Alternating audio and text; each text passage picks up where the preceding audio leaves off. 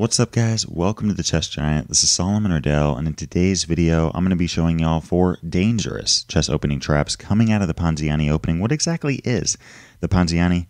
Well, it starts off with a move e4, and following e5 we play knight f3, attacking that e5 pawn, and after the move knight c6, I mean, white has so many good options here. We could play bishop c4 with a Giuoco Piano or an Italian game, bishop b5 with Ruy Lopez.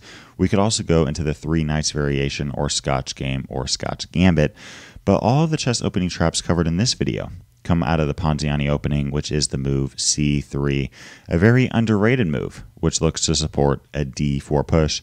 And now there's really 2 main options for black. The first being knight f6, attacking the pawn on e4, and the second being d5, trying to break this game open. Let's first go over d5 as our first trap comes out of this variation. Really, the idea behind d5 is pretty clear. I mean, if we take back on d5, the queen can simply take, and there's really no way for white to get rid of this queen anytime soon.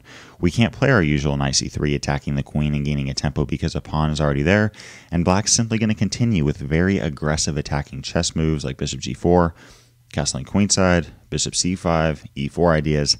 This is not pretty for white. We do not want to take this pawn, but instead play the somewhat strange looking move, queen a4. When I first saw this move, I was wondering what on earth is white doing. Usually, in chess, you don't want to play queen a4, especially coming out of an e4 and knight f3 setup, but this is actually very strong, as it pins the knight on c6 to the king on e8, and it also defends the pawn on e4. I think the best options for black are probably bishop d7 or f6, but oftentimes black will simply take the pawn on e4, hoping that white will take back, and this is the obvious move, but then black will simply play knight f6, gaining a tempo, bishop g4, bishop c5. Again, black is just simply better coming out of that variation, but we're not going to take on e4 and instead play knight takes e5, showing that d takes e4 was actually a mistake, because we now put pressure on c6 and on e4. And the only immediate move that can hold this all together is queen to d5, protecting the e4 pawn and protecting the knight on c6. We're now going to continue by taking the pawn on c6, and the queen can't take back because we have bishop b5 pinning the queen to the king on e8. And following b takes c6, white has a much better game. I mean, look at the pawn structure here. Black has an isolated pawn on a7, double isolated pawns on c7 and c6. And we're now going to continue with bishop c4, a very active move, gaining a tempo against the queen. And against a move like queen d6, defending the pawn on c6, we're going to waste no time castling kingside. And after a move like knight f6, we have a very strong d3 followed by bishop f4 idea. What on earth am I talking about? We're going to play d3 here. And at first this may seem like a bad move because it simply gives up a pawn, but we now can play bishop to f4. And the whole idea behind this is that we're attacking the queen, and if queen takes f4, we now take on f7 with check and the queen on f4. We're about to win. Now we're simply up a queen for 2 pieces, and white has a 1 game. I would like to mention that after bishop f4, black doesn't actually have to take this bishop, falling into the trap, but can simply play a move like queen to d7. But against a move like queen d7, protecting the pawn on c6, we're simply going to play knight d2, bring one of our rooks to this e1 square, attack the king. This d pawn is about to fall soon, and white simply has a much better game. So that covers the move d5, in which we're going to play queen a4, attacking the knight on c6, also attacking the pawn on e5 because the knight's pinned, and also protecting that centralized pawn on e4. What about the move knight f6? What do we do now? Well, we're going to play d4, the whole purpose of playing c3. And now black has an interesting decision. Does black want to protect the pawn on e5, which we're currently attacking with a move like d6, or does black want to go into the main line with knight takes e4? Let's first go over d6, protecting the pawn on e5. We can now play d5, forcing the knight back to a square like e7, and I personally really like this bishop g5 move, putting pressure on f6, and it seems as if black has a very cramped and uncomfortable position. It may appear as if the pawn on e4 is hanging, but if knight takes e4 is played, we now have our second chess opening trap with queen a4 attacking the king on e8 and attacking the knight on e4. We're about to win a knight, and we're simply better here. That covers the move d6, in which we play d5, forcing the knight back. What about knight takes e4?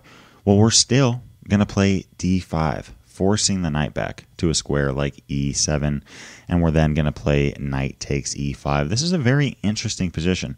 I mean, we have three knights all lined up, a knight on e7, e5, and e4, and from the black perspective, this knight on e5 is very annoying, so it makes sense that black would want to get rid of it with a move like knight g6 or d6. Both of these have very fun chess opening traps. Let's first go over d6, which I run into all the time. d6 is actually a mistake. It may appear as if it's a good move, just getting rid of this knight, but we now have bishop b5 check attacking the king on e8. If bishop d7, we simply take that bishop off the board and we're winning. And if c6, we take back. Now here black has a couple of different options. If black takes the knight on e5, we now have a clearly won game with c takes b7 check. We take the bishop off the board, make a queen on a8, and following knight c8, we take that knight off the board, take the queen off the board, and after king f6, it goes without saying that white has a clearly won game.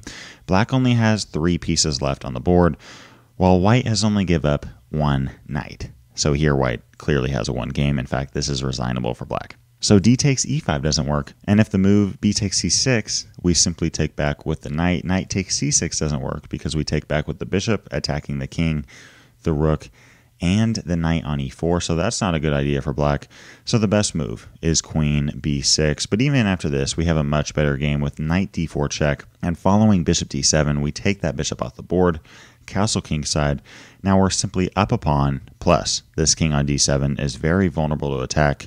White has a clearly won game. So we covered the move d6, which looks good, but is obviously a mistake because of bishop b5 check. But I would say that this is probably, especially in speed chess, the move that you're going to run into the most. But what about knight to g6? This is actually black's best option, attacking the knight on e5. And now we have some good options here as white. We could take the knight or play queen e2. But after that, I really like the move bishop to d3. The whole idea is that after knight takes e5, we take the knight on e4, and white has a pretty solid game there. But here, black might be tempted to play knight takes f2, because here, after king takes f2, black can play bishop c5 check, attacking the king, followed by knight takes e5, and black has a clearly won game. But we don't have to take the knight on f2, but instead play the beautiful bishop takes g6, amazing move. If h takes g6, we simply take the knight, and we're a piece ahead. And if knight takes d1, taking our queen off the board, we now have bishop takes f7 check, followed by bishop g5 check, forcing the king to d6. And most people would probably simply take the queen on d8, but we're not going to stop.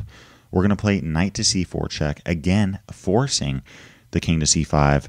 And now, yet again, we're not going to take the queen, but play knight b to a3. I really love this idea for white.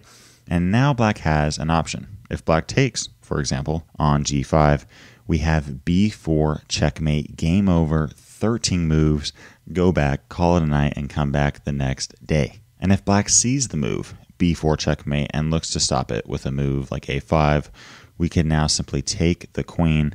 We're now ahead 3 points, up a piece, and on top of that, the knight on d1 is trapped. So black's best option is probably to play b5, attacking our knight, looking to free up the e3 square, but we can now simply play a move like bishop takes e7, take the knight on d1, and we're simply ahead. A ton of material. This is resignable for black. If you'd like to learn the theory behind the Ponziani opening, click the video to the left. If you'd like to explore more chess openings in general, click the playlist to the right. Leave a comment to let me know what other videos you'd like to see covered on this channel. And as always, I appreciate you guys. Thanks for watching. Peace.